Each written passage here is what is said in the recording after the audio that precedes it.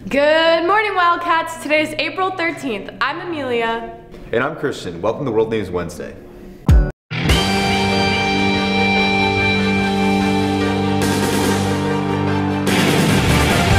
wanna be the very best.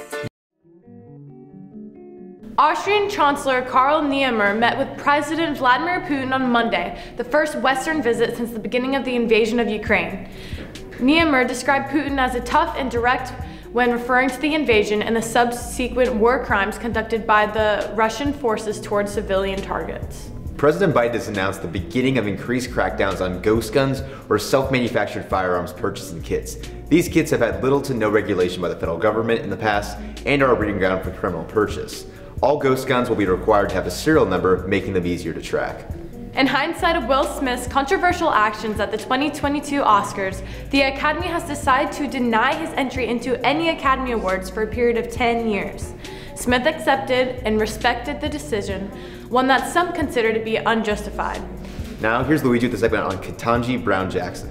Jackson was born in Washington, D.C. in 1970 and grew up in Miami, Florida. Her father worked as a teacher, then a school board attorney, and her mother was a school principal. Jackson has said that she first started thinking about a career in law as a child when her father went back to law school. In high school, she participated in speech and debate competitions, including some held at Harvard University. In a fact sheet on Jackson's Supreme Court nomination, the White House said that the judge's high school guidance counselor told her not to set her sights too high when she said she wanted to attend Harvard University. She eventually wanted to graduate from Harvard College before graduating in 1996 from Harvard Law School, where she also served as a supervising editor of the Harvard Law Review. After graduating from law school, Jackson served as a clerk for Supreme Court Justice Stephen Breyer, whose seat she will be taking if confirmed. Among other posts, Jackson worked in private practice in the appeals division of the Office of the Federal Public Defender in the District of Columbia. She told a Senate committee hearing of last year that her work as a public defender was an opportunity to help people in need and to promote core constitutional values. During her time on the commission, Judge Jackson reviewed amendments to federal sentencing policies and demonstrated a consistent concern about the fundamental fairness of the proposed amendments and the even-handed treatment of individuals convicted of the crime.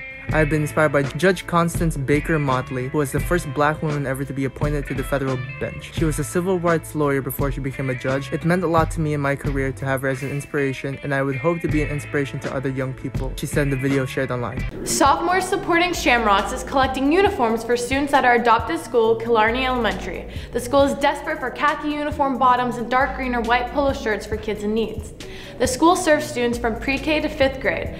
All sizes are needed. Please reach out to your family and or friends who attend private schools for uniforms. Bring all donations to Mrs. Stock's class in room 242. There will be an ACT test at Winter Park High School on April 19th. Don't forget to bring a calculator and your pencils. Our last blood drive of the school year will be on Friday, April 15th.